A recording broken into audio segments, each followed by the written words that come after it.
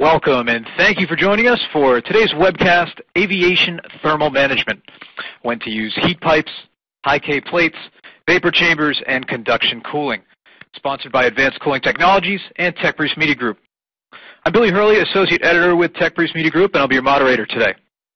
Our webcast will last approximately 30 minutes, and there will be a question and answer period at the end of the presentation. If you have a question, you may submit it at any time during the presentation by entering it in the box at the bottom of your screen. Our presenters will answer as many questions as possible at the conclusion of the presentation. Those questions not addressed during the live event will be answered after the webcast. In order to view the presentation properly, please disable any pop-up blockers you may have on your browser. At this time, I'd like to introduce our speakers. John Hartenstein, Manager of Aerospace Products, has been with ACT since 2005. He has over 27 years' experience in research and product development engineering, focusing on advanced thermal management, including heat pipes. He's a co-inventor on 3 U.S. patents and has co-authored over 30 papers. Also on the line is Dr. Bill Anderson. Bill Anderson is the Chief Engineer at Advanced Cooling Technologies. He has over 30 years' experience in two-phase heat transfer. He has designed and developed a number of unique heat transfer devices. For the last few years, Dr. Anderson has been developing high-temperature heat pipes and radiators for nuclear fission and electric propulsion, as well as working on thermal management systems for full authority digital engine control and other avionics boxes. Now, before we begin, I also want to mention that if you would like a PDF of today's presentation, please request a copy in the question box at the bottom of your screen.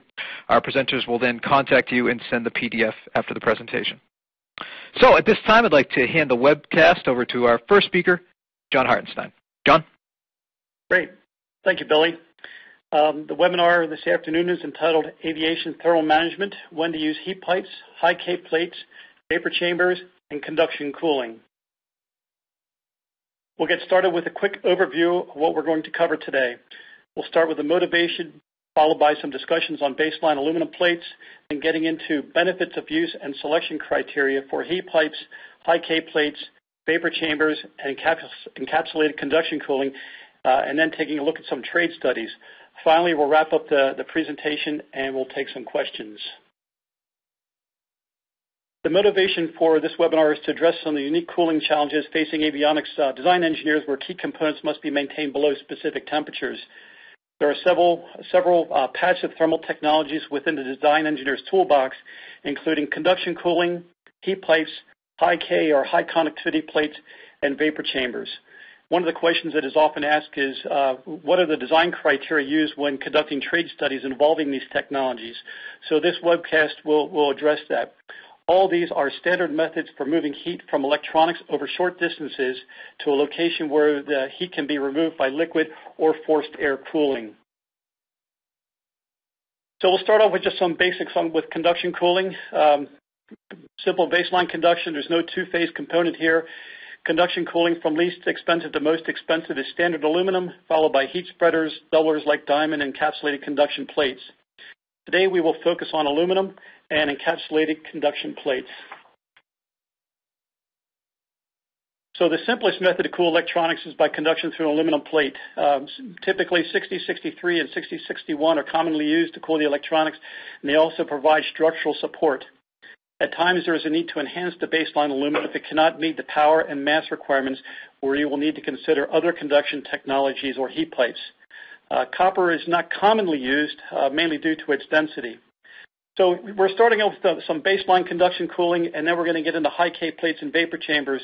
But before we do that, we need to just address some basics with heat pipes. Heat pipes are passive two-phase heat transfer devices. They utilize the latent heat of the fluid to very effectively transfer heat across their length. Looking at the figure at the top left portion of the slide, the evaporator area will be placed beneath your heat-generating components. Heat is gathered and input into the heat pipe, which causes the fluid to vaporize. The vapor then moves along the center of the heat pipe to a colder region passively due to the inherited pressure gradient within the pipe. At the colder region, the condenser it condenses back into a liquid, and then the liquid is pumped back to the evaporator using capillary action provided by a wick structure. An analogy were to be if you were to take a napkin and dip it into your coffee, how it pulls it up, that's the same pumping mechanism of how the fluid is returned from the condenser to the evaporator. Overall, the heat pipes have a temperature differential of 2 to 5 degrees across the length. They can be used by themselves or in conjunction with other metal components within the system. They have thermal conductivities anywhere from 10,000 to 200,000 watts per meter K and heat fluxes in the 50 to 75 watts per square centimeter range. Temperature, height against gravity, and acceleration are typical limitations for these passive two-phase cooling devices. Heat pipe performance curves that you can see on the right are plotted from ACT's online calculator, where we plotted power as a function of temperature for a specific heat pipe design. In this case, it's an 8-inch long pipe with a 2-inch long evaporator, 2-inch long condenser. The plot on the top is for operation horizontal. The plot below is for 4 inches against gravity. The curves are for a number of different pipe diameters. So if you note from these curves that for a standard wick, these curves are for a standard wick, that improved performance can be achieved with enhancements to the wick design. One of the things you can see from these curves is that for water pipes, you can effectively transfer heat above 30 degrees C, taking a look at the slope of the curve. One of the questions that's often been asked is how far can a heat pipe operate against gravity? Water heat pipes can operate roughly 9 to 10 inches above the condenser. Also, heat pipes can work at lower temperatures, but for a water heat pipe below zero, obviously the pipe will freeze. So it's not typically an issue for electronics cooling because the environment itself is providing the cooling. Once the power is turned on, the heat pipe will thaw out and start to transport power. It's also important to note that properly manufactured heat pipes can operate over many freeze-thaw cycles. So let's take a look at spot cooling. Heat pipes are used for three typical purposes. One, if you're looking to move power from point A to point B. Two, if you're looking to spread the thermal load. And three, if you're looking to isothermalize a surface. So in this case, spot cooling refers to cooling discrete components, moving heat off a chip to a remote heat sink. So if you take a look at the picture in the top right, what's shown there, you have two copper water heat pipes that are soldered into an aluminum mounting plate. You can see bosses within those plates. Under those bosses were processors. So what we were doing is pulling heat off those processors effectively using heat pipes and then transferring the thermal load up to a liquid cold rail at the top.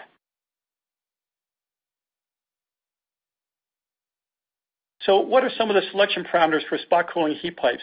These have the same benefits as regular heat pipes. They are relatively low cost.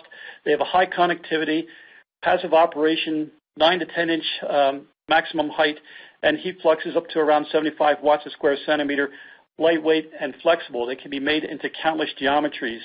They also have the ability to meet demanding environmental conditions such as stringent operational and survival temperatures, shock and vibration, etc. They are typically not structural elements, and they transfer heat in one direction. Continuing on, high K plates are embedded heat pipe plates where you take the isothermal properties of heat pipes, embed them into a standard aluminum plate with either epoxy or solder to increase the overall conductivity. The heat pipes are strategically placed to get good thermal results without affecting the current geometry or mounting features. The heat pipes plus solder are similar in weight to that of aluminum, but with a conductivity nearly 3 to 5 times greater than that of the raw aluminum itself. These plates can also be used as structural components within the system. Shown here is a thermal analysis of an aluminum plate containing many high-power electrical components with and without embedded pipes. The picture in the far left are model results of aluminum plate without any heat pipes. You can see there are 3 hotspot locations on that plate. The picture in the middle is the same aluminum plate, but now with heat pipes embedded into the plate strategically placed. You can see that the max temperature has dropped about 20 degrees and it's fairly uniform in temperature. The picture on the right is the actual hardware itself, and the silver lines you see there are actually the location of where the heat pipes were embedded into the plate. So what are some of the selection criteria, the parameters for high K plates? Again, same as the heat pipe benefits, the high conductivity passive, same type of heat fluxes. We have been able to achieve high K plates as thin as 1.83 millimeters without reducing the overall power capacity. In addition, maximum height for a high K plate is around 18 to 20 inches with heat pipes positioned across the plate from each other. There are some options with the plate materials. with aluminum magnesium and aluminum silicon carbide. With aluminum, we've achieved thermal conductivity between 600 to 1200 watts per meter K. With magnesium, between 450 to 800 watts per meter K. These are strong. This type of technology is strongly used for conduction-cooled cards. For example, the top two pictures you see on the right show a conduction-cooled card with heat pipes that have been incorporated into the plates themselves, pulling power off of the sensitive components deep within the card and transferring the power with a very low thermal resistance over to the edge so you can transfer the thermal load into the card guides within a chassis. So next we're going to take a look at a case study evaluating high K plates. The objective here is to see what kind of a reduction in weight and size can be realized using a high K plate compared to an aluminum extrusion to maintain the same thermal performance. So for a standard heat sink, it was aluminum heat sink, 12-inch long evaporator, 0.6-inch thick base thickness, and it had a weight of 9.6 pounds. By introducing heat pipes into it, we introduced 5 heat pipes into the design, 3 over the heat input location and 2 outside of that area to improve with spreading.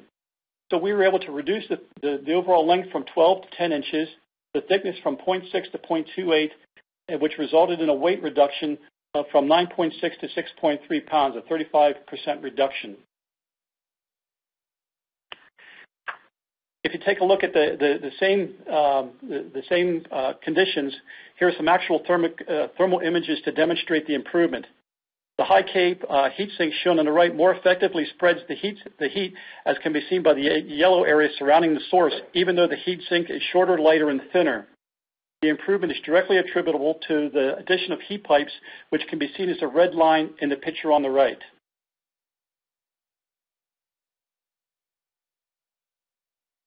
So let's talk about vapor chambers. Vapor chambers, like conventional cylindrical heat pipes, they transport heat from a heat source to a heat sink with a very small temperature gradient. Vapor chamber heat pipes are often used to accept heat from a small high heat flux source and transfer heat to a much larger, lower heat flux sink where the heat can be effectively dissipated. The main benefits of vapor chambers is that they are nearly isothermal to within 1 or 2 degrees. They can be used to cool multiple components and be made as thin as 3 millimeters. They also have a very low thermal resistance. Heat fluxes are similar to that of heat pipes, but you can increase the heat flux with wick enhancements. Some of the main limitations are that they are higher in cost compared to high K plates and cannot be used as an overall structure. Another limitation for standard water vapor chambers is the max temperature is around 105 degrees. From the pictures that you see there, you can see the vapor chamber internals on the lower left, the assembled vapor chamber in the center, and then the typical vapor chamber components on the right.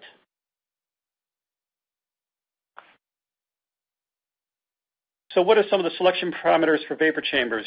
Again, main benefits, same as with heat pipes, is they have high conductivity passive, maximum dimensions of around 10 inches by 20 inches, heat flux is around 75 watts a square centimeter for typical wick designs. But there can be enhancements with the envelope material to promote direct die attach, such instead of using just all copper design, using aluminum nitride direct bond copper. And you can see some of the pictures for the aluminum nitride direct bond copper shown in the smaller picture in the center and the up picture above the 3 there. Next, we'll briefly address encapsulated conduction cooling. First, materials like diamond or diamond composite exhibit high conductivity but are expensive over large areas. Metal composites and pyrolytic graphites are brittle, hygroscopic, and can have relatively low strength. But this has been improved by encapsulating the graphite within a metallic shell for protection and strength with a high conductivity core. So also in addition, some of the reports have documented thermal conductivities for this type of structures around 550 watts per meter K. So in summary, with the encapsulated pyrolytic graphite, the in-plane conductivity of the graphite itself is between 1,000 to 1,500 watts per meter K. The out-of-plane conductivity is around 10. The encapsulate plus and the thermal vias, which we will discuss next, lowers the thermal conductivity, which is an overall function of the material structure itself. So expanding a little more on the encapsulated pyrolytic graphite, with encapsulated graphite, the thermal load is transferred into the structure through thermal vias. So you can see the triangular shaped vias as well as the APG and the encapsulate in the figure on the right.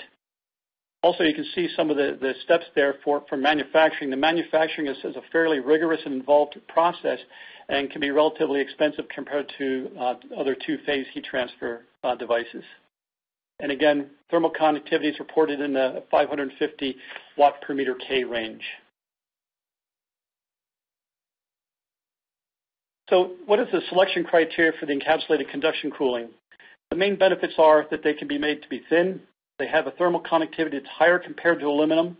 They are not affected by acceleration or gravity, so they can be used in applications where sustained high accelerations are required or where the heat pipes cannot be oriented favorably.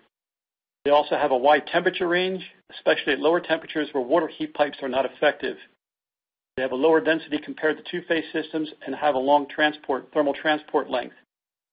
Some of the limits are they have a higher cost compared to passive two-phase heat transfer devices, a lower thermal conductivity compared to two-phase, and also high flux chip locations are fixed at the design compared to common vapor chambers. In addition, conductance has shown to drop off as a function of thermal cycling. So we ran some trade studies taking a look at a general plate, common plate 9 inches long by 4 inches wide with a thickness of 0.12 inches thick. We put a 50-watt heat load over 5 square centimeters at one end of the plate, and we evaluated two sink conditions. The first was a half-inch long cold rail set at 25 degrees at the far end of the plate, and the other was a simulated forced air heat sink on the entire backside of the plate. So we took a look at 5 case studies. The first was with a standard 6063 aluminum plate. The second was with an encapsulated conduction plate with a uniform conductivity of 550 watts per meter K, a high K plate with a uniform conductance of 1,000 watts per meter K, and then a high K plate with heat pipes positioned into it optimal for a particular configuration. We also took a look at copper water vapor chambers. So the figures that you see below at the bottom, you see a cold rail high K plate and a convection high K plate. So for the cold rail high K plate, you can see the location of where the heat pipes have been placed. So in this case, the heat pipes have been placed under the heat source, and we're trying to transport the thermal load out to the 25 degrees C cold rail at the other end.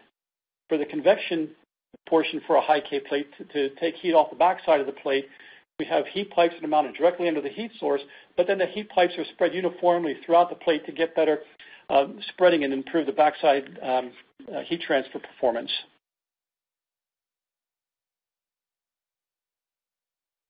So in the cold rail cooling case, the aluminum plate exhibits the maximum temperature of 100 or 210 degrees C.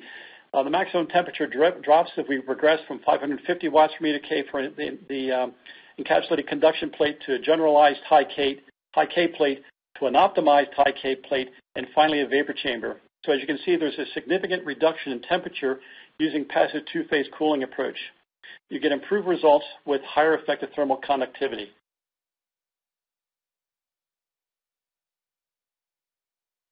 So for the convection cooling case, we see a similar progression in thermal performance across the different cooling technologies. On the optimum high K plate design, you can see the thermal patterns from the heat pipe spreading the thermal load across the plate surface, which improves the convection side heat transfer. That's the view third from the left. In addition, you can see that the vapor chamber shows further improvements over a high K plate as a result of 2D spreading.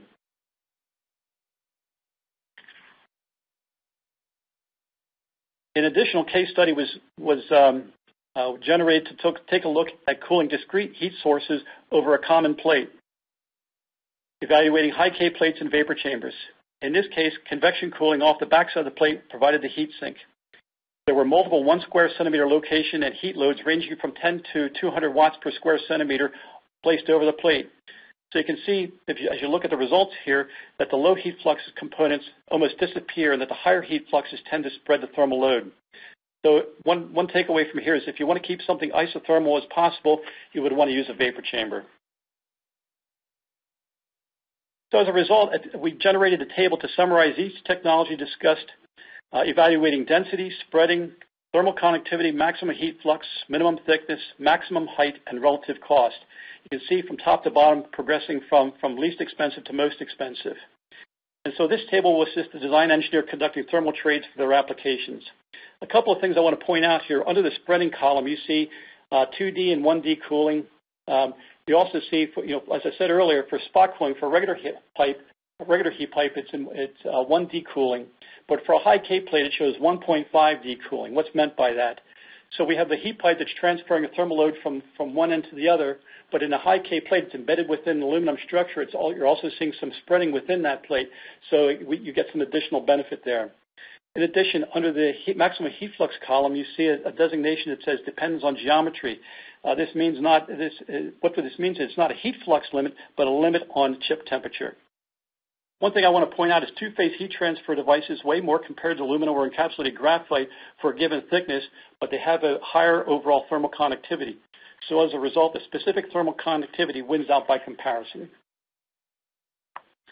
So selection criteria summary, I'll just go through this quickly. Aluminum plates, 200 watts per meter K, 2D, cheapest solution. Heat plates, 10,000 to 100,000 watts per meter K, 1D, used for discrete point cooling. High K plates, 600 to 1,200 watts per meter K, 1.5D for strategic thermal spreading. Vapor chambers, 5,000 to 100,000, expensive compared to high K plates, but they can be isothermal to within 1 or 2 degrees.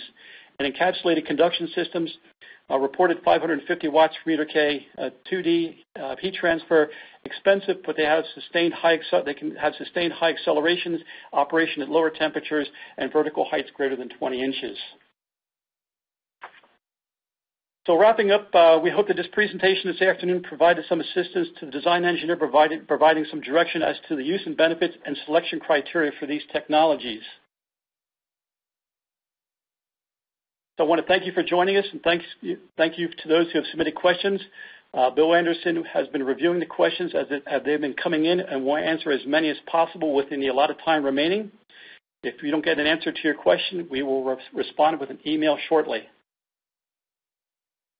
Thanks, John. At this time, we'd like to begin our Q&A. So if you have a question out there, you may submit it by entering it in the box at the bottom of your screen. And now I'd like to welcome to the line Dr. Bill Anderson. Bill, we already have some questions here in the queue. The first one here we have, what are the approximate delivery times for heat pipes, high K plates, vapor chambers, and enhanced conduction cards? Okay, for heat pipes and small volume, you're typically talking about 3 to 4 weeks after receipt of order. For high K plates and vapor chambers, it's typically 8 to 10 weeks. And for encapsulated conduction, it's generally greater than 10 weeks, depending on the complexity of the design. Can heat pipes be used at temperatures lower than 25 degrees Celsius? Definitely. The 25 degrees C limit is really referring only to heat pipes with water as a working fluid. Ammonia heat pipes for spacecraft thermal control operate down to about minus 65. Methanol pipes operate down to about minus 50. And other fluids can operate at lower temperatures, well below minus 200 degrees C. Here's another question. What sets the minimum survival temperature limit for two-phase systems? What we have normally seen is people suggest the specifications we have seen normally say minus 55 degrees C. And so that's what we've specified in this webinar. That's actually not a real limit. We have had some titanium water heat pipes cold soaked by NASA down to minus 115 degrees C and then successfully restarted. What is the largest high K plate that can be fabricated? As John mentioned, we can only go about 20 inches from top to bottom when you cool the top and bottom. If you're going to have a near horizontal system, then you can have a much larger high K plate. We have fabricated a high K plate with both water and methanol heat pipes that was 50 inches by 24 inches. The effective thermal conductivity from one end to the other of that was 2,500 watt per meter K. So we were kind of getting in the range that you can only see normally with diamond. Here's a question from an attendee. What is the heat reduction after application of the heat pipe, for instance, on a 100-watt chip with 180 degrees Fahrenheit? I mean, really, we would have to know kind of heat fluxes, size of the chips, how far you're transferring stuff, the heat sink and all, because all those factor in. But typically what you have is to get heat out with a spot cooling with a heat pipe, you will have the temperature drops from whatever the thing is mounted on into the copper heat pipe envelope and wick, about a 2 degree C drop along the heat pipe length, and then another temperature drop going back out to the sink. And I mean, if you send us details, we can provide more exact information. But generally, with the high K plates and all, we're typically seeing a 22 degree C drop. With just a spot cooling heat pipe, we can get much larger drops. Are there other working fluids other than water, and is internal corrosion an issue? There are a lot of other, when you're talking about electronics cooling, water is by far the best fluid in terms of its physical properties. There are a lot of other fluids. Like I said, you can have ammonia and methanol at lower temperatures. At higher temperatures, you can have alkali metal things going up in superalloys up to 1100 degrees C and higher refractory metals. So there's a whole range of working fluids that you select based on your temperature range. But one heat pipe fluid typically covers kind of a couple up to 100, 150 degrees C, maybe a little more. In terms of corrosion, we don't normally see corrosion problems with heat pipe wicks and envelopes that are known to be compatible with the working fluid. People have tested copper water heat pipes life tested them for more than 30 years without problems. I think aluminum ammonia heat pipes have had similar life tests. So you can have very, very long life without any maintenance or corrosion issues. What impact would phase change materials have on the performance of heat pipes or high K plates? Okay, when you're talking about a high acceleration type system where your heat pipe might stop operating momentarily, the phase change materials actually help you because they give you a buffer when the heat pipe is not operating but keeping the temperature low. In other cases, when you're talking about storing something, they really have no effect on the heat pipe performance itself. What is the minimum diameter of a water heat pipe? 0.062 inches. 0.62. 0.62? 16th of an inch. Now, we can actually, in some cases, we can flatten things down to get them a little bit flatter, but that's kind of a minimum diameter to be carrying significant amounts of power. Here's another question from an attendee. What kind of plating do you put on the plates, and how does that affect the performance? Is there a large difference in conduction between the use of solder or thermal grease when using heat pipes in a plate? I mean, when the heat pipes are put in a plate, they're typically soldered in place. If there's a real thermal performance limit, if there's a slightly less one, we will epoxy them. We normally don't put thermal grease unless it's something we want to be making and breaking. But if you want to turn back what the effect is, basically that's just an additional thermal resistance that you have to take into account when you're modeling the system. Can you use heat pipes or vapor chambers to transfer heat over a range of temperatures? Definitely. The heat pipe, for example, a water heat pipe, you can have them operating from a roughly 25 degrees C up to 270 degrees C. The actual operating point that the heat pipe operates at is determined by the power in, the geometry and all going into the heat pipe, and then the heat sink conditions.